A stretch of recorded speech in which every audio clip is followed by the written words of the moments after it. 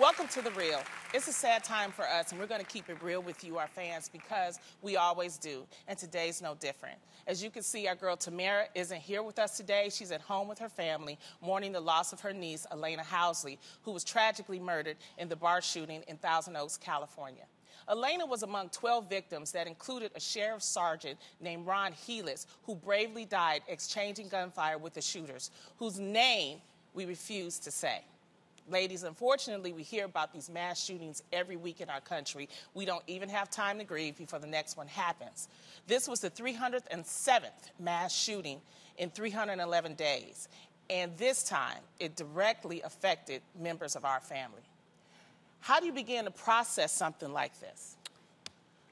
I think in the moment you just feel angry, confused.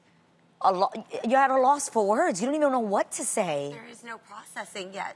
It's still so fresh. I woke up to your text, Lonnie. You were with Tamara. She was looking for Alaina. Yes. The whole family had seen that her Apple Watch was still indicating that she was in the place where it all happened, but her body or her presence wasn't anywhere to be found. And I just remember when I was talking to Tamara, you try to keep positive, and you're like, the watch could have fallen off. It could have gotten stolen. And Tamara, being Tamara, was like, she could be wandering somewhere right now just in shock, not sure how to answer to people. She just hasn't been able to call us. And I don't know, for you guys, too, you don't know what to say, but you're thinking every possible to keep the hope. Positive angle that it would not be what you fear most. She called me at 1:30, and I was dead asleep, and I thought she had butt dialed me, because we had had dinner like 3 hours prior to that. So I thought, oh, it was just, And then she called me again, and then I knew something was wrong because she doesn't call me that late.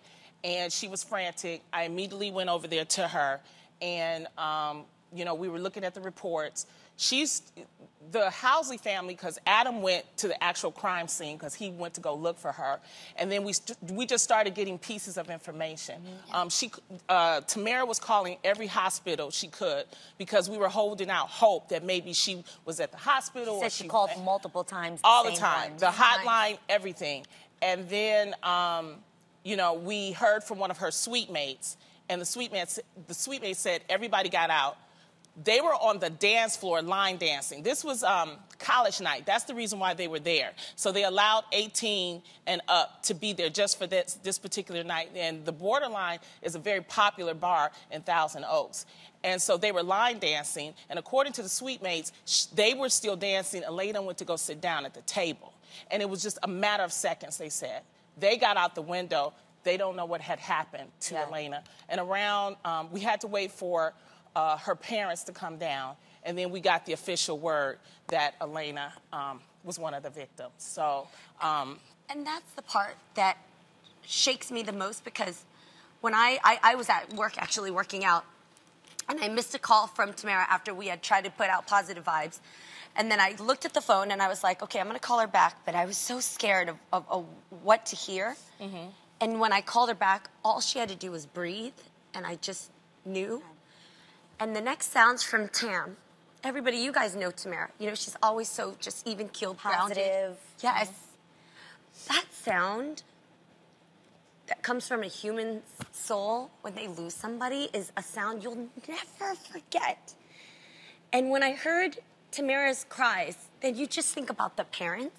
Mm-hmm. It's terrible. And then that sound, it just ricochets off of every single soul wailing out for 308 mass shootings. It's not normal. You can't get rid of that sound. It's not normal. And that's all I've just been playing over and over in my head. And then you go through the anger, and then I think about my friends who are for gun safety, and just, you start blaming people. Right. But it was the moment, and I texted you, Adrian, the moment when I read what the shooter posted moments before he did what he did, and he called us insane. He said, you guys He did it during. He shot it up. Then he made 2 posts. He actually... What? Yeah, he did 2 posts. I thought they were prior to. They were during. They were during. He sent the post, and then he did. And it was both. He said something before. He did something during. And but that was the problem. Read what that person said. That was the problem. What he basically says is that we call people like him insane, and that The definition of insanity is doing the same thing over and over again and expecting a different result. And he says, but we offer, after things like this, prayers and thoughts. And y'all think I'm insane? Like, that's... And nothing changes. And he's right. Nothing changes. Because as an avid prayer, I can't pray anymore. I can't.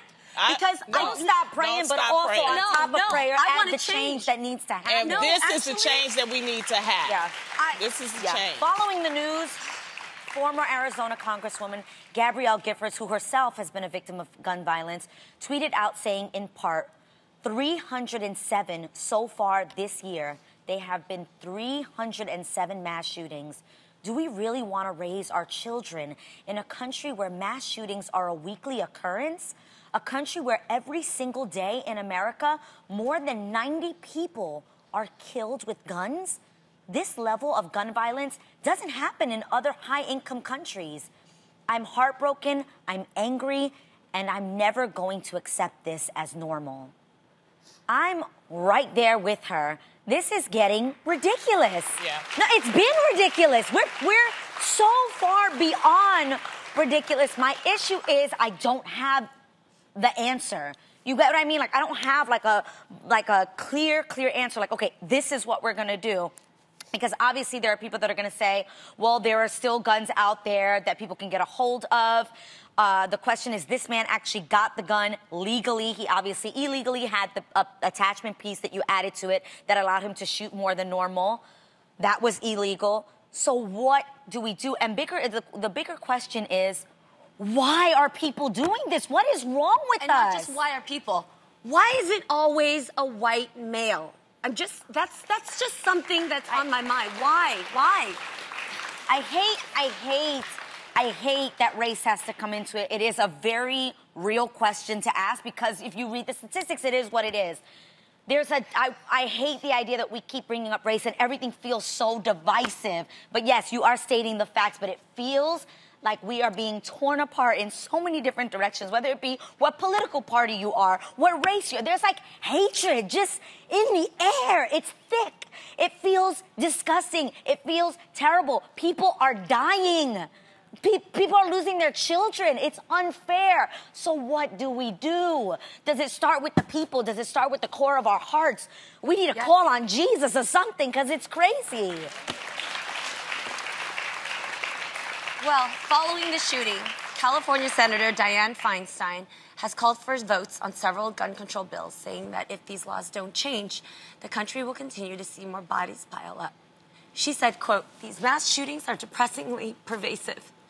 Schools, theaters, malls, offices, synagogues, grocery stores, bars, concerts, churches. They're inspired by racism, revenge, terrorism, or just pure hatred. The one common attribute, easy access to guns." Yep. One of the laws she's advocating for includes a renewed ban on military-style assault weapons and one on a ban on bump stocks. It's also reported that Democrats ousted at least 15 House Republicans with A ratings in the NRA, which will help them to pursue more aggressive gun control legislation. And this is what I mean. I'm not giving up a hope on faith and just know that this is my friend. Yes. Who's mourning this. So I'm not giving up, on my faith and my belief in prayer.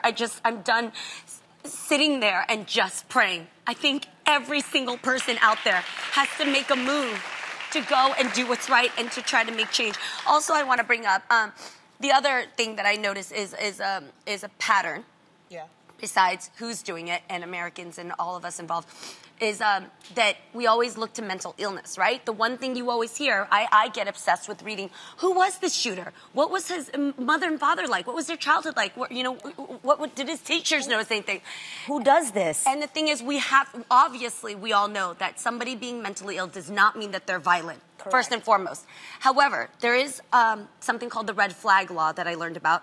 It allows family members or the police to request a gun violence restraining order, temporarily prohibiting a person from purchasing firearms or ammunition. So I know for me, I know a few people that I just feel from my discernment, and also you just notice that they may not be well. And I think we just need to pay a lot more closer attention together, because we can't read another headline where the neighbor or the mom says, oh, I was scared of my own son. Or the teacher says, I wasn't sure about this one. This is where the red flag law, this is something for everybody to know. It is your civic duty to protect each other. If you see something, say something. Say something now. And also, this shooter was a former Marine. And last week, it's funny, last week we had actor and activist Jeffrey Wright come on the show, and he actually has an HBO documentary that's titled We Are Not Done Yet, and it addresses issues concerning veterans with PTSD. PTSD is post-traumatic stress disorder. I think that there is something that we also have to study that's going on with our veterans to make sure that they get the help that they need, so that they don't do. That's not to say all of them are going to go do mass shootings, but But people need help. In this case, that was one of the things too. So if you're concerned about gun control, you can reach out to your representatives. You guys have the power. Representatives at the federal, state, and local level. Call them, tweet them, Facebook them, and let them know that you demand change. It's also so important to vote for. That's why we were telling people, get out there and vote, because it's important to vote for and donate to politicians who advocate for common sense gun reform. And finally, be smart. Educate yourself about federal and state gun laws so you can make informed decisions. I spoke to Adam, and he, along with what we just said, he also wanted to add this, that while we're helping these gun laws and trying to make that happen, before we can even get a consistent national gun policy, we have to understand that we as a country and as a society are at crossroads. The hatred, the judgment, the polarization, and the lack of heart. We are going to make a change, I can guarantee it, and Alana is with us as we do this. And on that note, I want to talk about the life of Alaina Housley. I'll start by reading Tamara's post about her. She said, Alaina, my sweet, sweet Alaina, my heart breaks. I'm still in disbelief. It's not fair how you were taken and how soon you were taken from us. I was blessed to know you ever since you were 5. You stole my heart. I will miss your inside jokes, us serenading at the piano. Thank you for being patient with me, learning how to braid your hair. And I will never forget our duet singing the national anthem at Napa's soccer game. I love you, I love you, I love you. You're going to make one gorgeous angel. My heart and prayers are with every victim of this tragedy. Alaina was only 18 years old. She was a freshman at Pepperdine University, the same school that Adam and Tamara attended. She planned to major in English literature and join a vocal music program after being involved in her high school choir. She was also involved in a charity program that donated soccer equipment to young people in the developing world. Alaina's parents, Eric and Hannah, and her little brother, Alex, they say they want to honor her by focusing on how she lived her life.